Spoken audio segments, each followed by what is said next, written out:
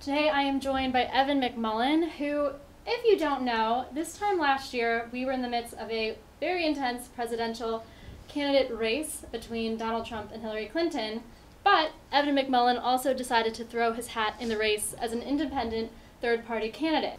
So I do have a few questions to ask you about your organization that you started last summer called Sure. Stand Up Republic. Yeah. So if you don't mind kind of explaining a little bit about the organization and of course why you decided to run. Yeah, well, I decided to run and with Mindy Finn, who was my running mate, and all the team that was involved, because we felt it important that, especially from the right side of the traditional American political spectrum, there be a candidate in the general election that was standing for equality and liberty in the United States. We were concerned about the options Americans were being given, and especially concerned about Donald Trump's candidacy, which we thought was dangerous for the country. And so we got in as a result of that. Now, we knew that that was the beginning. We knew we had very little chance of winning, but that after the election it would be important to still stand for those issues and to build a political network or movement in order to protect liberty and equality in America, and as a part of that, our democracy. So after the election, we started Stand Up Republic, and that is a nonprofit that's focused on defending democracy in the United States. It's an organization that people on the right and the left can support and be a part of. We're only focused on defending democracy, not on the typical partisan issues. Our goal is to ensure that that democracy and its defense does not become a partisan issue. It's at risk of becoming so. And then also helping Americans understand that in the work of defending our democracy, we actually do have some common ground, at least on that issue. And we think that's a starting place for developing, and finding additional common ground and ways forward in our country. And when you say, you're hoping that democracy doesn't become a partisan issue, Yeah. what do you kind of mean by that? Do you have any examples? And what are you guys doing actively now to ensure that doesn't happen? Yeah, there are a couple of things. For example, Russia's interference in this last election, that's a real thing. It happened, and it was a multifaceted, sophisticated effort to manipulate the way we think and the way we think about each other. And it is something that we simply cannot allow to happen on that scale. Certain countries will always try to meddle in our politics, but on that scale, we simply cannot allow it, and we need to be wise to it in order to prevent it. The problem is that has become a bit of a partisan issue, where you have some Republicans saying it didn't happen, some people on the left saying it was everything and it's the only thing that matters. The truth is, it is something that happened. It does matter a lot, not only for the past election. Mueller and the other law enforcement people will sort all that out, but for our future, we have to make sure that our ability to choose our own leaders is something that, again, is not partisan. It's something that we all defend the process. It's like, when two baseball teams play each other, they may be bitter rivals, but they agree on the rules. And there are other issues like that. Gerrymandering. The Supreme Court just heard an important case on gerrymandering today. We'll see where that goes, but there are partisan sort of layers on that issue as well, and it simply cannot be. And kind of going off of democracy and following the rules, on Sunday night, obviously, we saw one of the deadliest mass shootings in American history. And of course, our thoughts and prayers are going out to all of the victims, their families, and anyone affected by that tragedy. But in terms of gun control and Second Amendment, of course, this is a topic that has resurfaced and people feel very, very strongly about.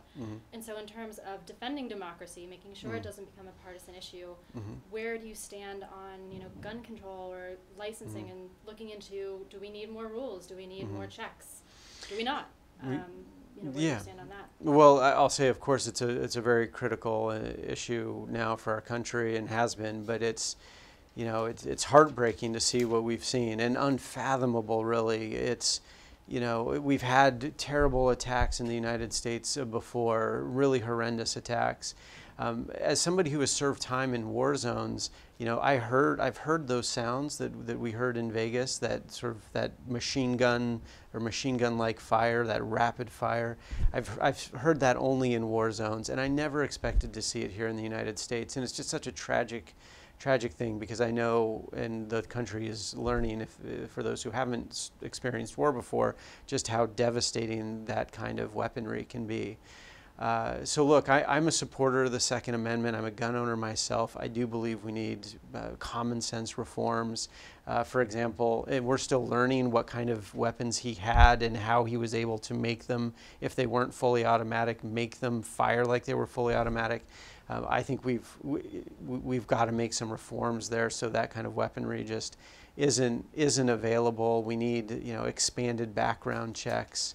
But I personally don't see how one can make the argument that we need in this country fully automatic weapons among the citizenry, or any modifications that allow them to become fully automatic. And I think that's probably what I'm reading and hearing initially, is that he used some equipment to modify the performance of his weapons to turn them into essentially automatic weapons, and we see how devastating they are, and we just I think we can't have that. And for those of you watching and tuning in, a little bit of a background on Evan. So you spent a fair amount of time in the CIA doing 11 years, yeah. 11 years, doing counterterrorism and intelligence work in the Middle East.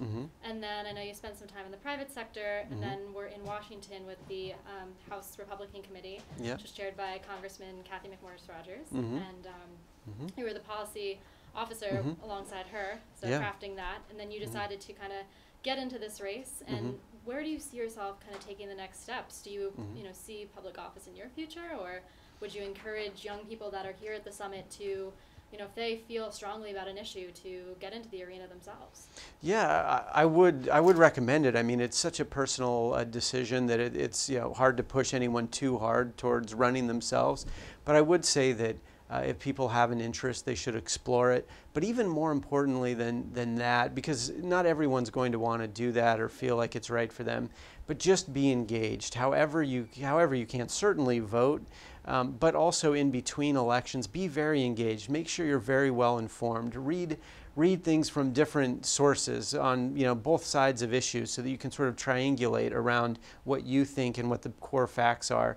And then make sure you're very much engaged with your local and federal level elected leaders.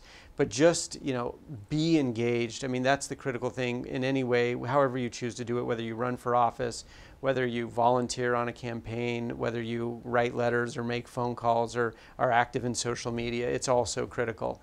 As far as me, what I'll do, I do believe that I will pursue public office again. I don't know when I'll do that. That is the honest to goodness truth.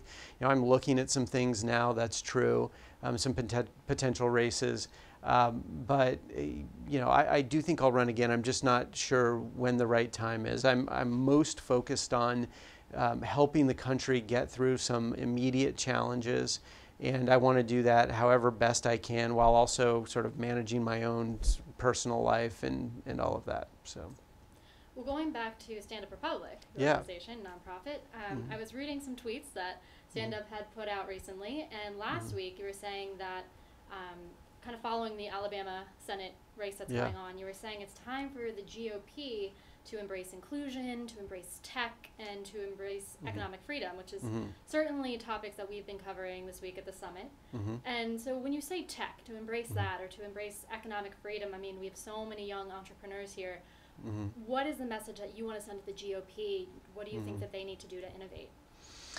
Yeah, well, I think there are so many deep issues, so many things that the GOP needs to do. But we need to ensure that we have an economy that inspires and that incentivizes innovation. That's a critical thing. My concern with where the party has gone over the last decade and a half, 2 decades, is that it's become a party for incumbent business interests, and not for new ideas, not for new technologies, and I believe that has to change. We need a vibrant economy that is very competitive. That competitive nature, the competitive nature of a vibrant economy, inspires innovation, and innovation is critical to everything from our healthcare system to our national defense to our just the bare elements of our economy in general, our jobs, etc. So I would like to see a Republican Party that was sort of recommitted to free enterprise and a competitive economy in the United States, where major interests aren't sort of getting their work done in D.C. In a way that stifles competition. And while I worked on the Hill, I saw some of that. I saw very big, powerful interests come to the Hill, well capitalized to lobby and drive changes in policies that benefited them, and in some cases froze out smaller insurgent players in a number of industries. And so I think that's one of the many things that the Republican Party needs to do. And also, going off of what happened last week, we saw that President Trump and the Republicans laid out a new tax plan. Mm-hmm. And so looking at that tax plan, and again, going off of so many of the young, small business owners that have come to the summit, or young entrepreneurs that are here who are trying to make it and trying to hope for that successful business, how do you think that tax plan will help them? I mean, coming in from a kind of bipartisan perspective, do you think that, tax reimbursements or tax breaks will ultimately be successful for them? And that plan is going to help. Yeah, well, I will say, and I won't argue that it's completely unrelated, because there's a huge problem in the United States with income inequality, and that's only going to get more serious, I think, with automation and other technologies, artificial intelligence, et cetera. But we at Stand Up Republic aren't so focused on issues that are of more of a traditionally partisan nature, like tax reform, and certainly as candidates we were. I will say that, look, I favor fiscal responsibility. I hope that this tax plan does not add to our national debt. I don't favor gimmicks that say, okay, in 10 years we're going to save money, because the reality is every year it's a new plan and a new thing that always punts the savings down a decade or close to a decade, which means we never start saving money. We never start eliminating our deficits and paying down our national debt. But I would also see, I would also like to see a lower corporate tax rate. I would also like to see a simplified personal tax set of policies. But it needs to be done in a way that's responsible, that doesn't add to the debt. And by the way, I think part of that, there needs to be spending reform, and that's something that I used to hear Republicans talk about, but I no longer hear them talk about that. Now it's sort of this tax plan that, according to the president, is somehow going to deliver 6% GDP growth, which, if he can deliver that, that would be incredible. I find it extremely hard to believe. There are essentially no experts that say that we can do that. I do believe we've got to get over 2% a year. We've been at or below 2% GDP growth a year for a long time, and we can't create the kind of jobs that we need in this country without more than that. And I don't believe we can get there without making sure that our economy is highly competitive and also, through that competition, inspiring innovation. And going back to what you said in the beginning about Stand Up Republic, this was something that you co-founded with Mindy Finn, who I know has been a GOP digital operative in D.C. for many, many years. Right. And you also had a chance to work with Congressman Kathy McMorris-Rodgers. And obviously in 2017, we've seen women getting into politics in all kinds of different arenas, whether it's protests or rallies or running for office. I mean, we've got young women in office now, like Elise Stefanik in New York. Right.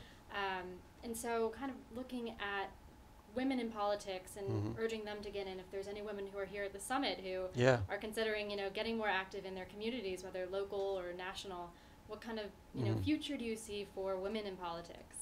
Well, I see a bright future because I see a necessity. And I think, this last presidential election, with some of the sort of rhetoric that was offensive and even abusive towards women, I think, was a call to the entire country that we need more women in leadership.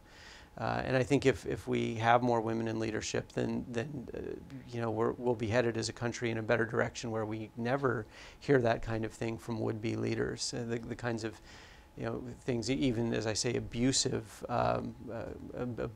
language towards women, and abusive, it's not only language but behavior. But I hope that sort of in the broader context of this troubled political season that the country is in, women and minorities and others in our country who haven't as much been a part of sort of the leadership cadre in our country in Washington. I hope this will be a call to them and really a call to us all to support them in pursuing leadership. And I really think that kind of thing may be the silver lining to some of the challenges in this regard and with regard to other communities in the United States who may feel marginalized by current leadership. Well, Evan, thank you so much for joining us this afternoon, and thank you for speaking at the Forbes Under 30 Summit. My pleasure. Very excited to see what the future has in store for you, and we'll Thank be you. keeping watch. Thank you. Thank Pleasure. you very much. Thank you guys for tuning in.